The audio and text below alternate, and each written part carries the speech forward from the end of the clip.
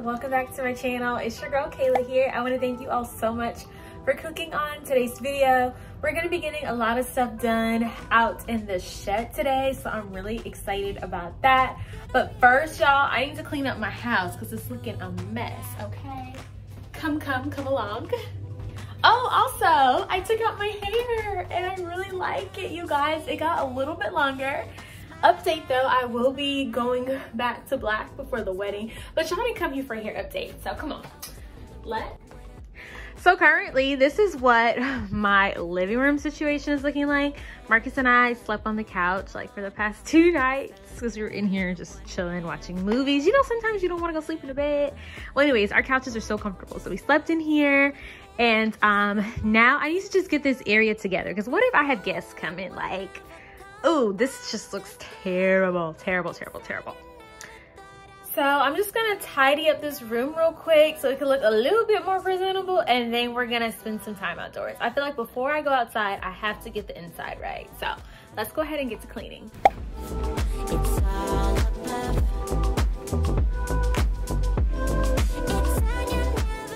I do want to give a huge shout out to EcoVax for sponsoring today's video. I'll be using the D-Bot T10 Plus model, and I absolutely love it because first off, it's gorgeous.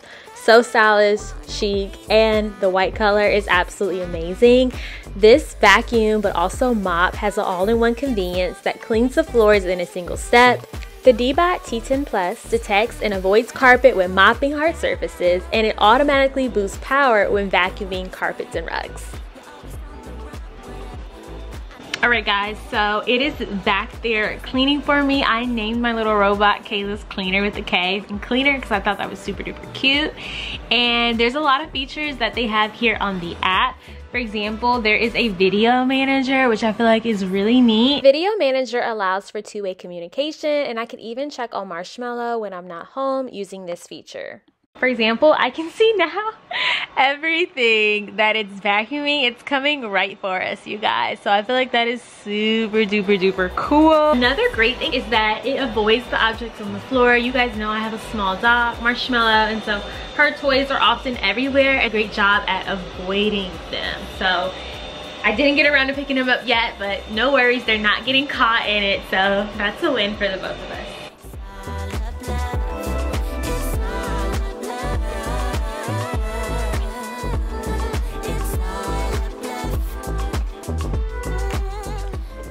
Another thing that I absolutely love is that it comes equipped with an air freshener. No other robot vacuum or mop has this. The scent is cucumber and oak, and it smells absolutely amazing. And the last thing I need to do is empty my dustbin. This is one of my favorite features of the D-Bot T10 Plus because it's one less thing I need to do, and it gives a month of maintenance-free cleaning. If you guys want to get your hands on the D-Bot T10 Plus, please check out my link in the description box.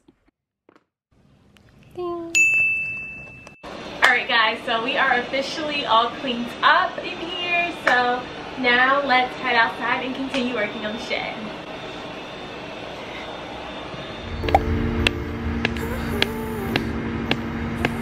Alright, hey guys, so we are outside, and this is where we are going to be placing our shed on like the corner edge of our property. And the whole reason we're doing this, just in case you missed my last video when I went into depth and told the whole crazy story about how we got to this point, we are creating this shed from scratch because one, manufactured sheds are just very expensive. And also, two, the quality of those sheds just wasn't given what we needed them to give. So Marcus and I decided to build one from scratch. So in this footage right now, we are just mapping out how big we wanted it to be. So we decided to go for an 8x14 shed with a porch. I know I got a lot of comments in my last video about why do we need a porch, because the shed is just simply for like storage and things like that, which is true. But y'all know me, I'm extra, and I fell in love with the sheds that have a porch on them when we went shed shopping. I had never seen any sheds like that, so I thought it was just super duper cute. And luckily, Marcus and I were able to find these shed plans online. So we're not just coming up with all this stuff on our own. We are following some plans to help us because we are novice builders. And so once we knew how big we wanted our shed to be, we looked up some different plans on Etsy and we found one with a porch. So it's actually going to turn out to be really perfect, but we do have to tweak the design a little bit. For example, on the shed plans, he has a barn door being added, but we're not going to do a big barn door. We're going to do some windows and just a regular door on there, nothing too crazy, along with the porch. So now we are picking up right where we left off in our last episode of our shed makeover. Basically, we're just staking out the land right now, making sure that where we're going to put our foundation, which is super duper important, is as square as possible. The shed plans that we purchased didn't actually give us any instructions on how to do this, so we watched a lot of YouTube videos on how to make sure that, you know, the lines and stuff are square and how to make sure that we are setting up our foundation the correct way. And once we do this, we are going to head to the Home Depot so we can get these materials and start building our frame. You can quench this fire, no. So give me when I want it, baby. So we made it to the Home Depot and we're here to pick up all the materials that we need to create that foundation of our shed, which is probably the most important part. And we're going to be using these deck blocks to help us. They go for about $1.97 a piece at the Home Depot, and as an alternative you could also use deck blocks, which we were going to use, but then we decided that these might be a little bit easier for us because we have a pretty big slope on our land. And so these deck blocks are really going to help us make a strong and sturdy, solid foundation instead of just building right on top of the plain ground. We needed some height and we also needed some materials that were going to protect our shed from the elements. So this definitely will help us with that. We're also picking out some lumber. We needed so many pieces. I mean, 2x4x12s. We needed 2x4x8s, 4x4x12s. I mean, this was definitely a workout. These pieces of wood are so long.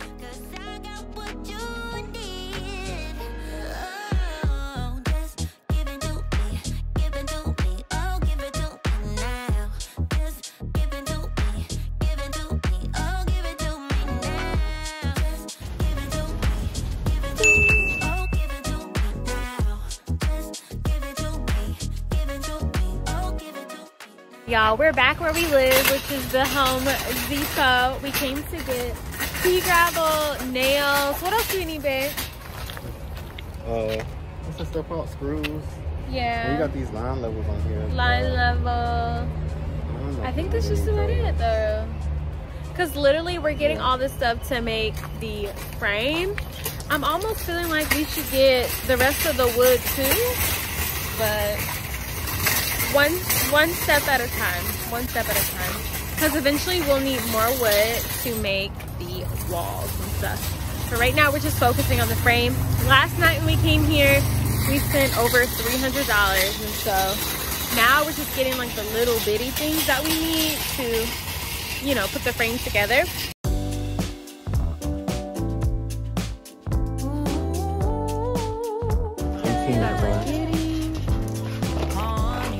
We need these crazy long screws. They are literally 5 inches long. I am shooketh.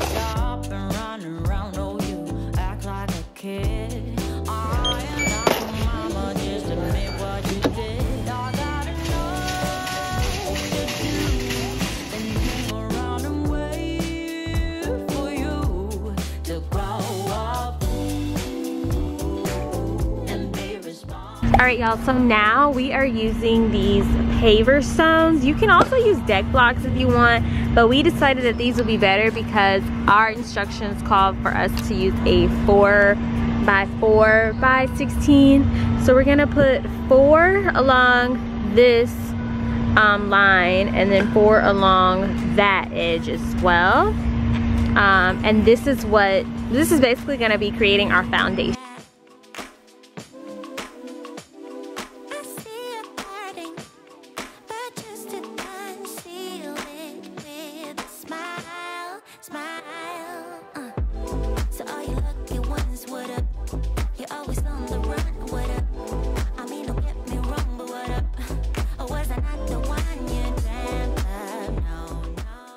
Alright guys, so it's been a few days. As you can see, my braids are out.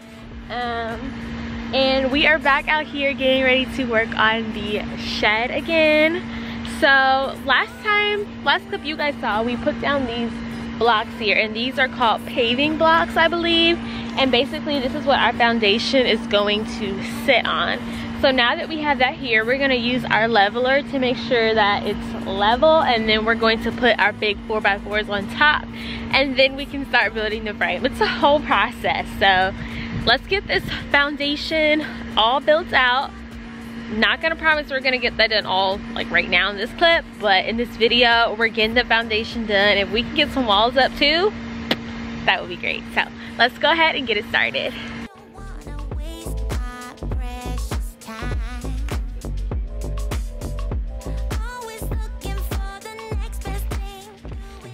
If you guys have ever built anything from scratch, no matter how big or how small, leave us some tips and tricks or lessons you learned down below in the comments. We would love to read those. And if you haven't built anything before, leave us some words of encouragement. We could really use it. For those of you who might be new to my channel, Marcus and I, we are getting married back here in our backyard in literally 2 months, you guys. It's honestly so crazy to me that time is just going so fast. So this shed is a project that needs to be completed as soon as possible. And the reason that is because we're actually banking on this shed to be done so we can have a storage option. That way we can get the office ready, because a lot of our tools and stuff are in the office right now, and the office is not decorated. And that is a space that I want me and my ladies to get ready in and do our makeup and stuff, because it has the best morning light in the whole house. So we need to be able to move all that stuff out of there into this shed, along with all the other mess that we have in the house. So you guys, all the encouraging words, they will really help us out. We need them now more than ever.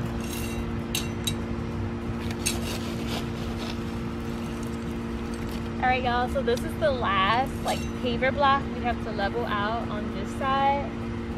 And basically what we're trying to do is to build up the height of this one, since it's kind of at the lowest point.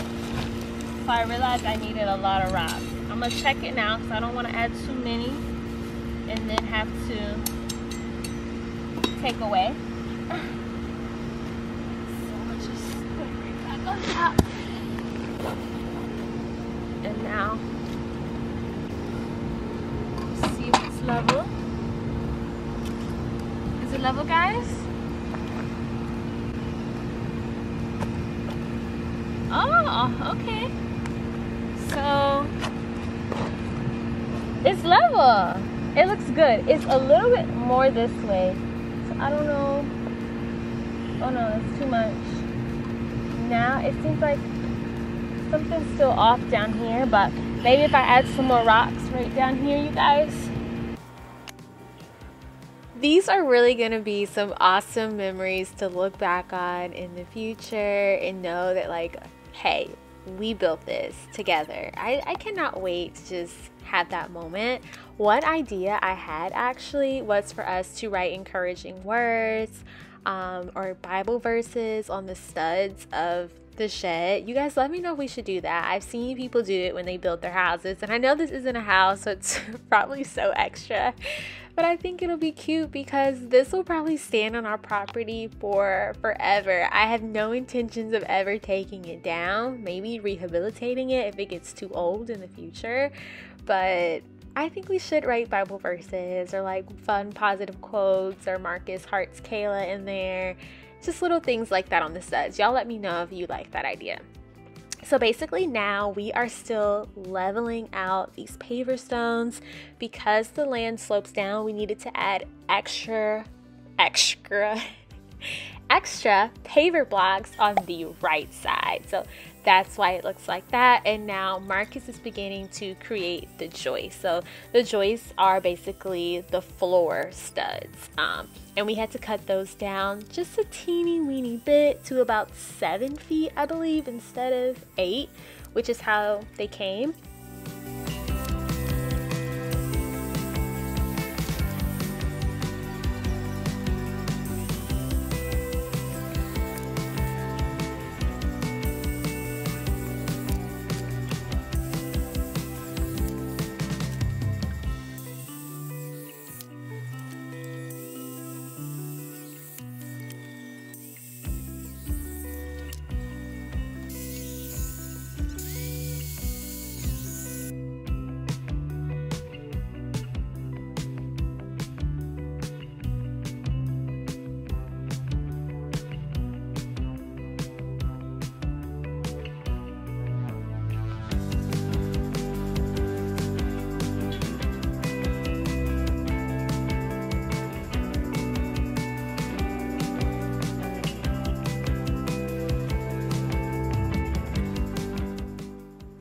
Just watching this footage back makes me so proud of Marcus all over again. Because when I came out here and saw everything that he did, I was just so amazed. It's so cool to me, the things that like he's able to do and create with all these power tools.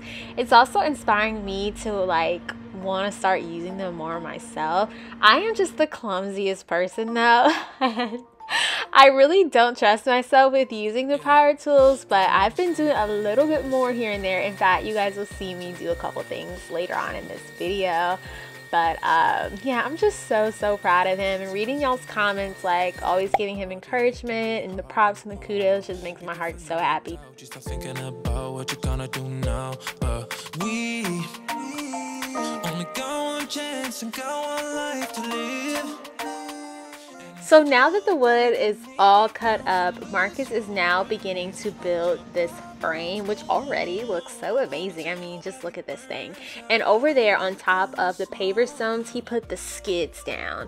And so this is where the instructions actually started, with creating like the skids and creating the frame. So everything that we did over there previously, we picked up from YouTube. So there's probably 1,000 different ways that you can create a foundation, but this is just the way that we did it, with the paver stone and the rocks and the different pieces of roofing to make the areas more level. Also in these clips, I can't help but notice the grass. So I want to give y'all a little update in case you're looking at it too, like what happened. So basically in Georgia, we had this terrible heat wave. It lasted like 3 or 4 days, maybe a little bit longer. And our grass really suffered because of it. So our beautiful green grass, a lot of it was fescue. It started to die out, and the Bermuda is now taking over. But no worries, it's starting to look a little bit better as the days go on. Alright guys, so it is the next day, and y'all, look at this awesome frame that Marcus is starting to build. I'm so excited. Like I cut my finger up so bad. Like I've been out of commission for the past 2 days being the biggest baby ever because my cut was so deep. I almost thought, okay, let's just not talk about it. Let's just not, because some of y'all might be queasy like me. It was just bad, know that. So anyways, I'm out here now, ready to help do a little bit more than I have been doing, but Marcus been holding it down regardless. So wow, this is so cool. So this is going to go on top of that over there, which is like our foundation. Y'all saw us level that whole thing out and get it together. One side is gonna be higher than the other side because of our, like the way the land is going. So yeah, I think Marcus is gonna go ahead and like continue doing this, like putting the little joist here, and then we'll be able to attach this to the skids over there. I also just called like my family to get some second opinions on this whole thing, because to me, like how I explained to you guys, it looks crooked, but the level does say it's level. That's what Marcus has been saying all along. I was just like, are you sure? It looks weird to me. but we're just gonna keep going with the way that it is. And now we are going to place this right here on top of the foundation before it gets too heavy, and then we'll put the final pieces on. So I'm happy I got freed. Lucky, lucky, lucky me. Lucky, lucky, lucky me. I won, got it done. Lucky, lucky, lucky me. Lucky, lucky, lucky. I won't let the door hit when I leave. Should've known by your rap sheet that you weren't nice, but now I am telling you I'm going to smile. But I would never, ever, ever would have believed them, no reason. Sometimes the truth is hard to see. But now so this is where those really long 5-inch screws that we got from the Home Depot come into play.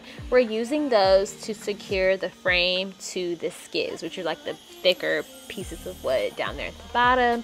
And this is going to make sure that our frame does not move as we continue to add more of the joists. lucky, lucky, lucky. I won't let the door hit when I leave. I guess that I was born beneath a very lucky star, and in a week or two I won't remember who you are. Man down, he ran out of luck, and now it's my time. Ain't no looking back, I'm on the right track.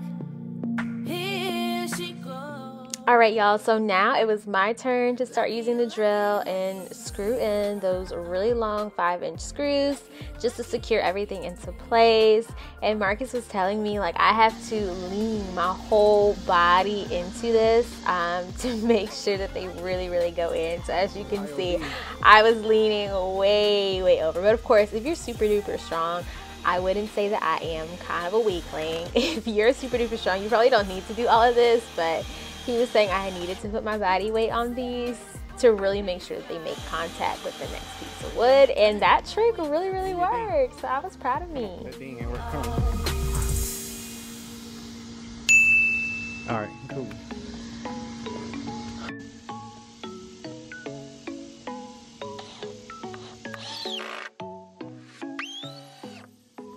Okay, and this is a random little giveaway I thought of. We have used so many screws to complete this frame.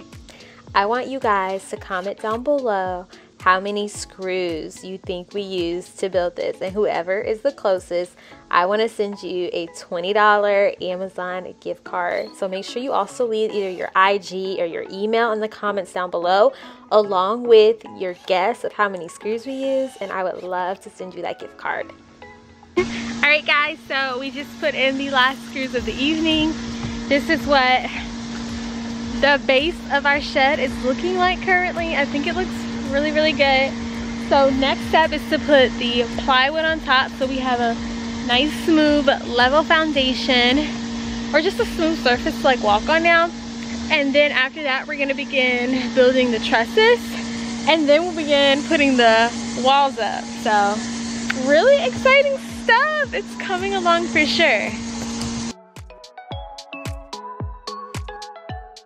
So now that the frame is all built, you guys, and it looks so good. I mean, it looks so like it's coming together. It looks like a real construction site now. I'm so happy and so proud of this, even though it's just a frame. But now, you guys, we are going to be adding our plywood, and we got an OSB subfloor from Lowe's. These little panels here, they have like a little tongue and groove action going on. They were about $40 a piece, and we needed 3 of them for our 14x8 shed, along with the porch. But the porch is gonna have some deck board, so this is only gonna be for the inside of the shed. And I've been thinking now, like, okay, what am I gonna do to make this pretty? Am I going to paint over it and maybe do like a stencil tile? Am I going to actually add peel and stick tile on top of here? Or am I gonna do like some wood laminate flooring up in here? I don't know, but I want this to be cute. It is going to be a shed, but it's going to be a cute shed. So You guys have seen all my inspo pictures, so let me know what ideas you guys have for the flooring, and we definitely will get that done once we have the walls up. I can't wait.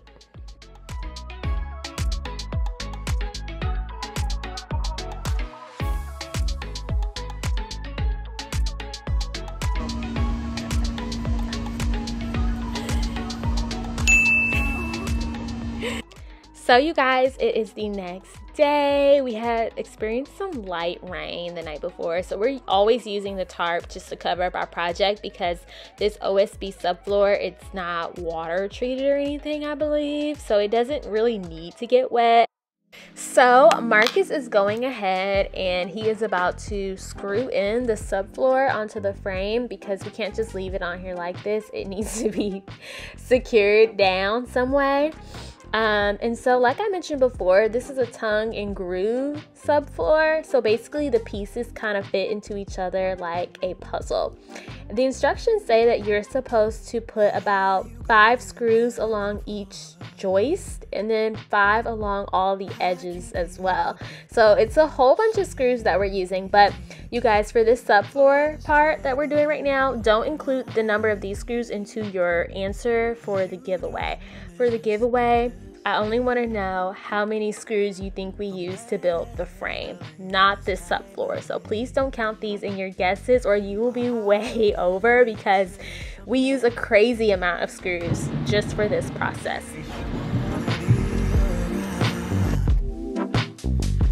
I just wanna make your heart sing, but you're not letting me get through to you.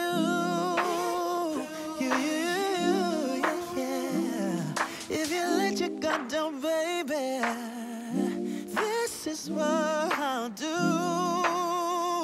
I'll do.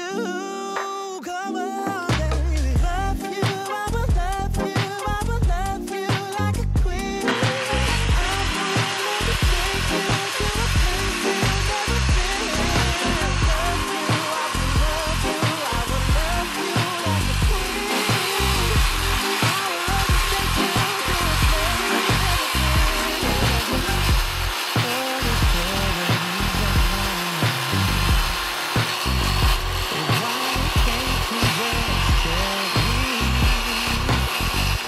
All this joy